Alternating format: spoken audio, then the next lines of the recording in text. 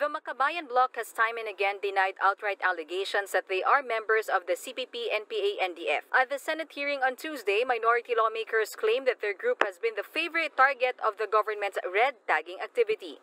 Tahasan kong sinasabi sa komiting ito, Mr. Chair, na hindi ako miyembro ng Communist Party of the Philippines, hindi ako rebelde, at hindi ako miyembro ng National Democratic Front of the Philippines. I am not engaged in the armed struggle.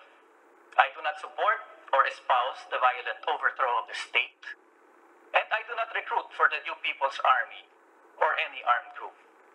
Hindi po ako rebelde, Mr. Chair. Other red tagging victims have also appealed to the upper chamber to put a stop on the activity. Kabataan Party List Representative Sara Elago was in tears as she explained how the government allegedly spreads fake news about her using military pages on social media. Mismo ang Commission on Human Rights at ang pinakahuling mga ulat ng UN Office of the High Commissioner for Human Rights ang naglalahad kung gaano delikado para sa mga buhay at sa aming mga pamilya ang maging biktima ng red tagging. The National Intelligence Coordinating Agency or NICA insisted that red tagging is not a policy of the government. Ang ginagawa po ng gobyerno ay pinapaalam po sa lahat ng mga kababayan natin sa buong bansa ang katotohanan tungkol sa CPP, NPA, NDF at ang kanilang mga front organizations.